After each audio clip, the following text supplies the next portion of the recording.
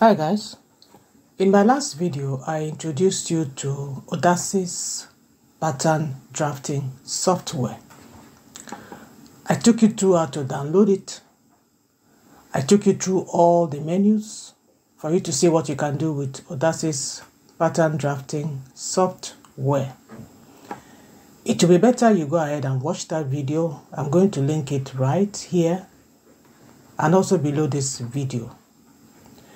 In this video, I'm going to take you through how to actually use all these AUDACES pattern drafting tools to create a basic body block. And this is going to be part 1 of the video, where we are going to start with the back part of a basic body block using AUDACES pattern drafting tools. If that is what interests you, then don't go away and stay tuned.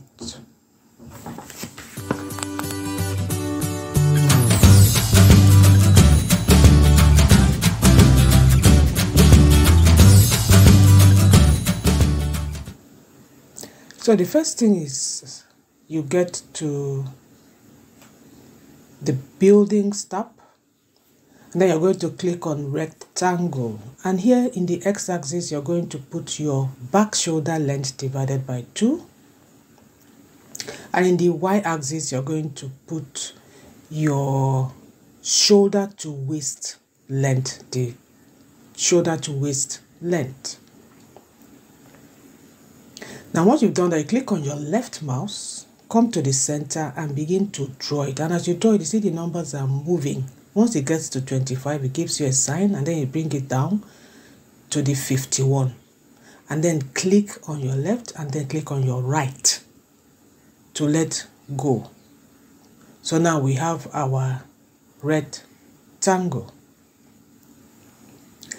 Now the next thing we need to do, of course, is to put the curve of the neck, and that is going to be on the y-axis, and we are going to be writing the measurement of your waist to your center back.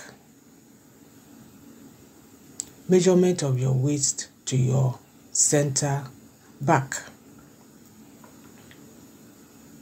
And then you click by coordinates, come back there, enter that measurement, come to where you're going to start the measurement, click on the left, and then it will give you the exact position of the 42 centimeters, and that's it there.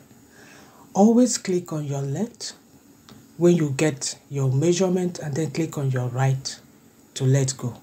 So now we are measuring where we are going to make the curve, and we are using 8 centimeters. Now we want to do the slope of the shoulder, and for the slope of the shoulder, also on the y-axis, we are going to be using 4 centimeters down. So once you put the 4 centimeters, you enter, click where you want to start the measurement. It's going to give you the mark. Click on it with your left mouse and then right mouse to fix it. So now let's draw the curve. We are going to be using the curve. Click on the curve. Click on where you're going to start. Click again to actually create a curve, and then click on where you're going to end. As you can see, our curve is not too nice, so I think I have to repeat it. Doesn't look like a curve, so you undo it, or you go up there, you undo it, and then you can do it again. Click on the curve, click on where you're going to start, click again midway, and then continue to where you want your curve to stop. So that looks much better. So we've created the curve for the back. Now we are going to create the shoulder line. So click from where the curve stops and then to where the shoulder slope is supposed to be, and that is our shoulder line. So now we are going to create our chest line. Remember, everything is a quarter. So your chest line, you measure your chest, divide by 4, and you're going to put it on the x-axis because it's along the x-axis. It's not down, it is sideways. That is x. Sorry, that is y-axis. It's going to be from up. You put the value of your shoulder to chest line, you mark it, and then you click on the line, because we're going to draw a line across to mark the chest line. So you begin to see that it's quite easy to use this software. So now let's go ahead and put our bust point. You go to Manipulation tab, click on Parallel Element, and then you put the number for the bust point. And that is 25. That's it there.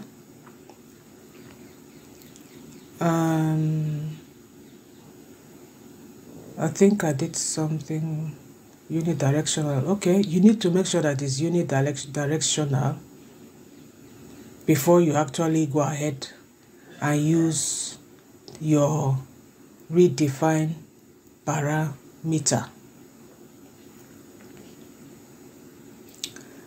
So once you click on redefine parameters, you put the value of your shoulder to bust.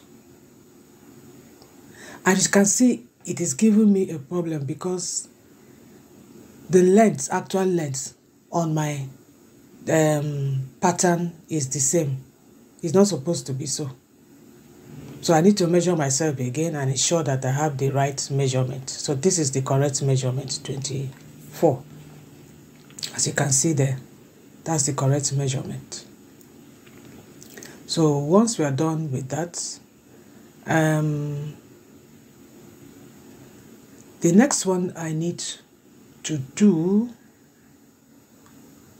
is to actually measure my chest line and then redefine it to be the exact size, your chest line divided by 4. So now at the bottom, I'm going to do my waist line, which will be my waist circumference divided by 4.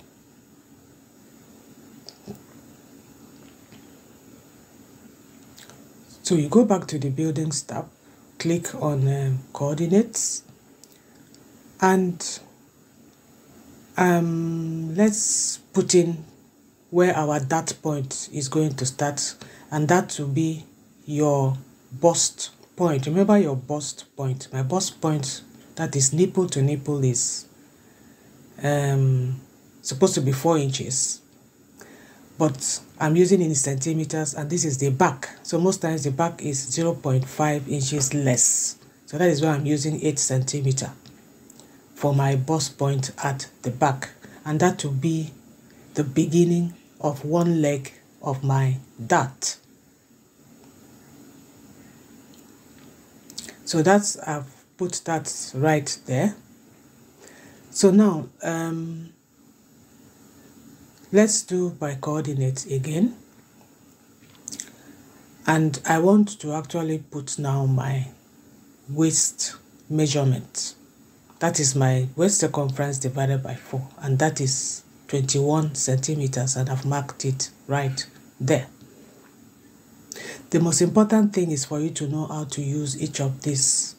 That is why I'm doing all this. And if you make a mistake, you can just go back and continue, as you can see. So now I'm going to join the bust point to the waist using the line, and then I will just do my curve from the shoulder to the chest to the bust point. So I'm going to be using the curve menu, and I'm going to drag my curve, click at the center, click at the chest, and then end it at the bust measurement. So you can see that the back part is actually taking shape gradually. So now let's create, let's label all the points. To label points, you click on insert text, put the text that you want to insert. Once you put the text, you can see that it is writing with the green, and once you carry your cursor there, you just move it to where you want it to be. Very simple. Very, very simple to use. Put another text. Let's put the bus line. Put your bus line. You see up there, move your cursor and place it where you want your bus line to be. Insert the next text. Let's put the waistline. And we're also going to use our cursor and move it to where the waistline is. See how easy it is to use. It's really easy. It's beginner friendly. So now let's create our dart. And to create your darts, there are two ways, but I'll use a simple way now. Maybe in another video, I'll actually show you how to create darts in another way. So go to coordinates to create the dart. Now, you measure your waist circumference, divide it by 4, and then subtract 8 centimeters. 8 centimeters is half of my nipple to nipple. So once you do that, you now get the length of, or the width of your dart. You get the width of your dart. So now we are going to find out the center of the dart. We are going to measure the distance between them to actually know the center so that we can get the center of the dart. And to do that, no, that is not the wrong, that is the wrong one to use. It's not parameter. Let me see what we are supposed to use to measure the distance between those 2 points. It's distance. So once you click on one point, click on the next point, you actually see the distance at the bottom right here. So the distance is 5 centimeters. So we now know that the center will be 2.5 centimeters. You go back to your building tab, click on by coordinates. As you can see that this by coordinate is used a lot, especially if you want to create a point on your pattern to create a particular drawing. So once we put the 2.5, no, there's a mistake. It's not, that is not the center.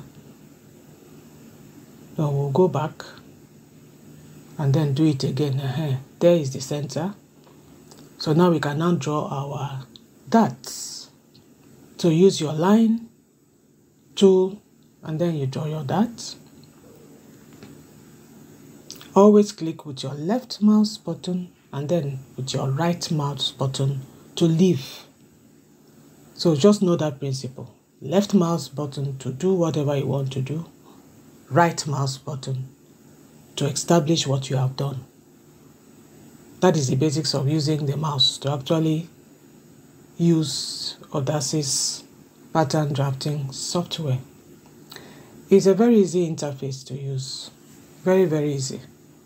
So you can see that in no time we have created a basic body block. And now we can now join all the darts together. Join all the points together.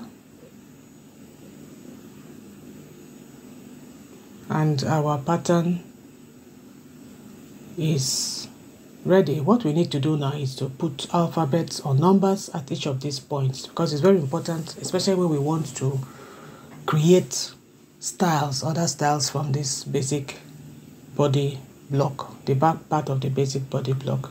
I started with this back part because it's easier. In my next video, I'm going to be doing the front part. So this is easier to start with, especially if you just want to try your hands on it. So you use the same method of inserting text to each of the points, which is very important when it comes to digital pattern drafting, because you need these points, especially if you are using a pattern drafting book. And when you... So with that, I've come to the end of this video where I've shown you how to actually create the back part of a basic body block using the AUDACES pattern drafting software. You can see how easy the platform is to use. In my next video, I will be doing the front part of a basic bodies using the AUDACES digital drafting tools.